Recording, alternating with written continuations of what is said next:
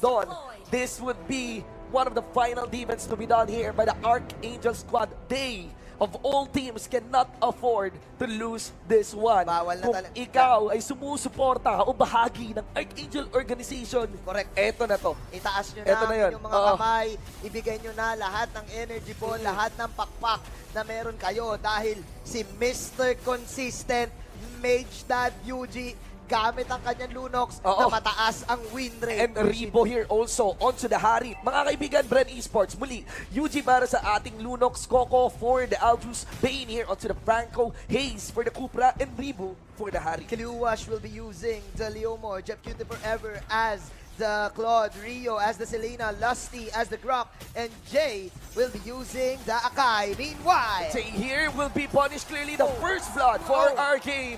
Muling yumayanig na naman itong ating Le Pavilion pero pinabalik ulit. Dito si Jeff Cutie Forever. The arrow will not connect but a hook will do so. No escape maybe. Wala si Jeff Jeff Cutie Forever. That's the silence. BMI out si Jeff Cutie P! Pero hindi ka makakatakas kay Elastic Man. Yeah, he's doing what he can. He's doing what he can. Making the most use of the ages para dun sa kanyang Claude. Alam niya na wala na siyang no choice. Alam niya na kailangan niya na lang pumalag. Pero ito, kinagat na naman. Abyssal Trap. Nag-change form dito si Kuya Rio. Pero wala nang normal. At hindi rin naabutan ng Abyssal Trap dito. Last year with the movement speed. Almost. Grabe to. Medyo ginajuggle ang mga membro ngayon ng Arkangel. Kailangan humingi ng Arkangel dito. Momentum there. Hayes. Tingin-tigan. Ginamit yung Tyrant's Revenge. Turns the hook. But of course, under the passive. Dive Hayes. Pero Rolyo pa rin. Tapos liko. Pakaliwa. Bounce si paring Hayes.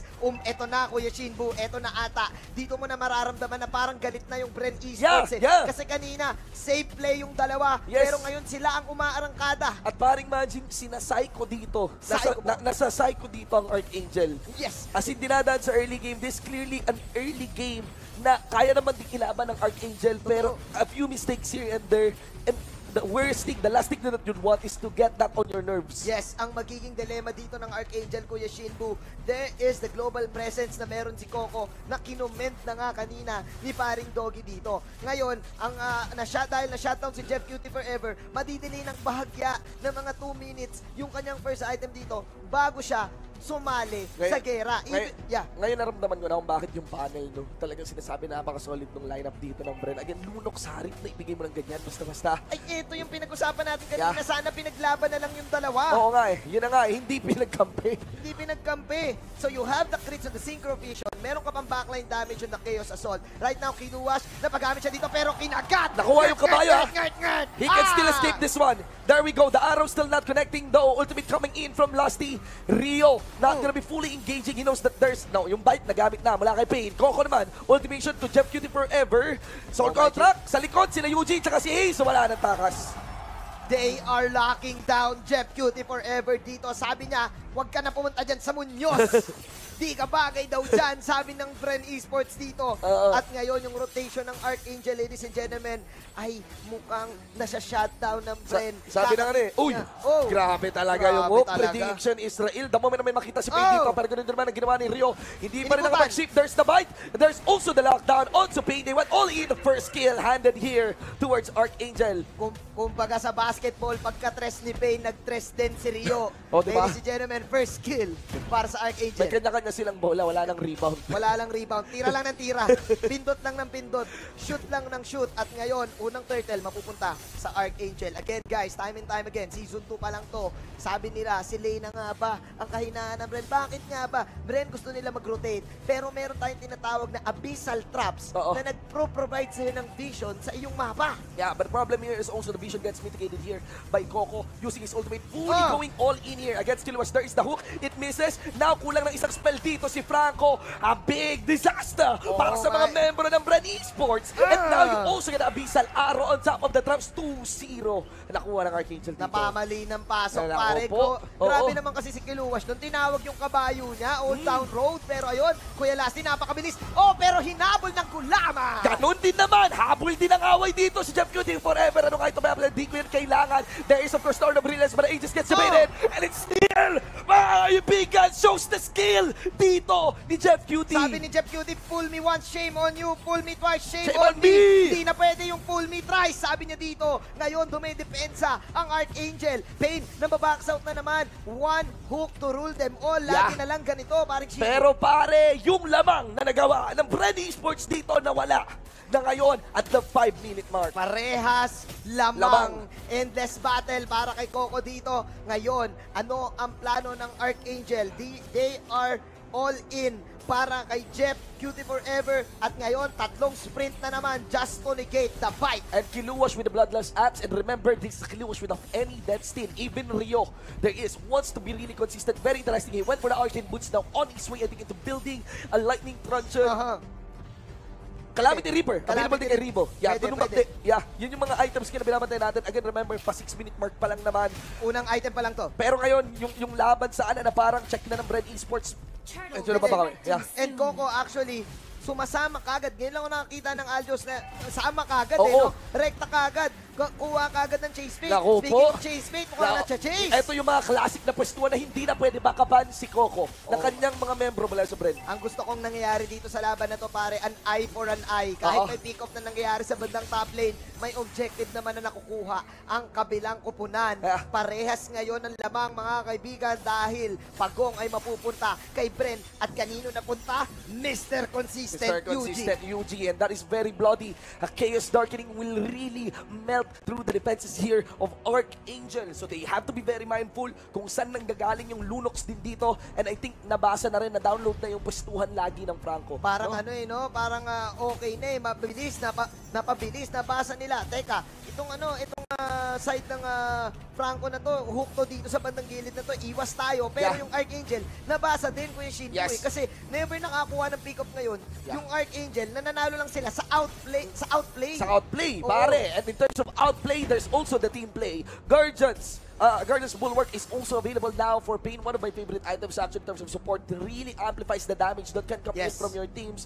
And ang ganda nito as first core item, not to mention the movement speed that you can get out of that one. There's the inner push. Mga kaibigan, the hook gets blocked here by Lasty. Tama ka dyan, paring Shinbu. I would like to see the Guardian's Barrier and the Hurricane Dance combination na magmumula kay Jay at kay Lasty dito. Pinipressure sila ngayon ng Bren sa bandang top lane. 40 seconds ang ating next objective. Pero look at Coco, nag-iipon lang ng stacks. Totoo yan. Again, na ng barya. Tinitingnan ni Coco kung pwede siyang sumali. Alam niya rin naman na siguro kung sakali na mag-open up yung mapa, mawala yung aming early lead, pwede pa rin naman ako makapag-farm. Pwede nga talaga yan. Pero Kuya Shinbu, si Rio naman dito, standing in the 2-0-2. Never pa namamatay si Selena dito. Ikaw, Selena user ka, Kuya Shinbu. Alam mo kung gaano kahapde ang Selena kapag umabot na sa point na yung magic damage niya ay hindi na rin mas-escape. Yeah, and they're moving on a very controlled Selena here. That's not a demon so Selena normally. He went for the arcane. Actually, Mpl, he went for the magic pen dito. So, mas mahapdi talaga yung Selena ngayon. But of course, you'd want to think twice whenever you went and go in for the bite upon the arrow connecting. Yeah, may Mpl ka na, may lightning ka pa na maghuhula doon sa lightning Tronjon. Medyo kailangan mag-ingat din ng Bren dito kapag sa pasok nila. Sobrang close ng laban, guys. Kanina yung laban, sobrang close din. It was a Bren coming back from behind. I think it was just a fight na finors out ni Kiluwas nga on that Guinevere. Pero ito, anytime pwede pa mabawi dito ng Arkangel yung laro. There's the hook on to the Lasty. Ultimate getting burned there. At tumalon si Akay doon, hindi nauntog, nabangga, giba. Pero si Hayes ang next target dito. 300 damage siya malalagay. Makaiba naman. Chase bait. Papasok ba sila dito? Hindi, ladies and gentlemen. And of course, Coco doesn't want to leave the lane as well. Just going in for the farm onto the top lane side. Actually, Pain dito, being very patient doon sa bandang top lane. Hinintay niya yung wild charge na ma-activate bago siya mag-hook. Mas actually, medyo nasa tama din kasi bakit mo nga naman uunahin yung hook? Pwede mo nakagatin. Patience is a virtue mula dito kay Kapitan.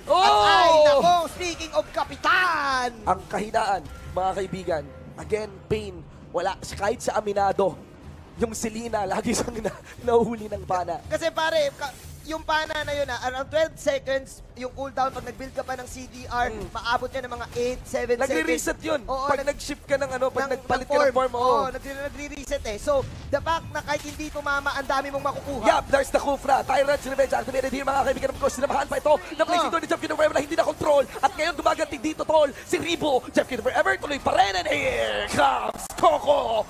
Forcing the knock into the face of Jeff. Eto, sinapak. Eto, Sonic Boom. Oy, pero inikutan. Sarah G, ikot-ikot lang. Sonic Boom ulit. May nag-aabol. Sinong mas mataba? Takbo lang. Ay, cardio. Kulang sa cardio si Pain. Kulang sa cardio. Jogging lang. Pero I like kung anong ginawa dito ni Kuya Jay. Blinak niya ng kakaunti yung mga minions dito para ma-delay ang push ni paring Coco sa mid. May kumuha ng Lord. Trix, sino kumuha ng Lord Trix? Arkangel. Oh my G!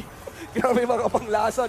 Jay here, holy comes, ginulungan, napipit, and that would be a mega kill unlock here para kay Ribo. Pero sa tingin ko, Kuya Shinbo, kasama yun sa plano. Ay! Ang plano dun kanina pala, psychohin lang yung Bren para makapag-lord kagad yung Arkangel. Kaya pala laban ng space. Kaya pala laban kong laban, no? Oo. Usually, may mga ganun eh. May mga miscommunication. Magtatanong yung kampi mo, ba't ka lumaban? Oh! The arrow!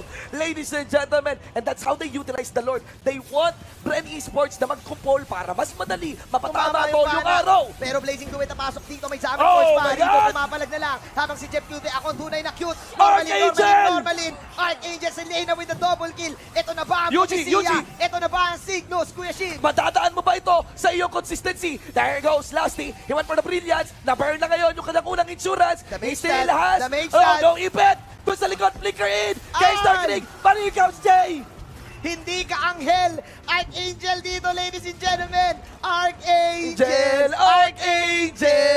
9-14 sa laro natin. And now, unang basag. All that fight just to get the Lord and to get another fight onto the top lane side. Now, they pinned down one turret dito ng Bren Esports. Totoo ba ang Prophecia, paring Shinbu? Well, wala pa akong mali sa prediction eh. Pero, si Lena Sinasabi mo lang. Share ko lang yun. Si Lena nga ba ang kahinaan dito? Ang dami mo kasing pwedeng makuha kahit hindi tumama yung information nandun. Yung 3 segundo, hindi mo alam kung aatakihin ka ba ng kalaban o hindi. At nasisira ang rotation ng Bren dito. Arkangel is doing it, paring Shinbu. Abrangers. Having a hard time here para sa laro natin. Very interesting approach dito ng Arkangel. This is gonna be crazy if we're gonna be having a game 5. For the first time. Hinok mo, lumabas panda. Para ka nag-train sa may arcade. Ang kunat ng mga nahook dito. Eto may laban magaganap sa bandang gitna. Pero eto na. Jeff. Rage. Pero kulang ang damage. Pumasok si Coco dito with the Shake Spade. Pero paggamit ng AG si Jeff Forever. Si Coco ang una mawawala. Pero eto na ata. Lasty, pumapasok. Grab block. Hindi ko alam yung pasok ni Coco doon ha. That is a statement there. Mukhang nawawala sa hulog ngayon ng Bren Esports. Kailangan nilang huminga.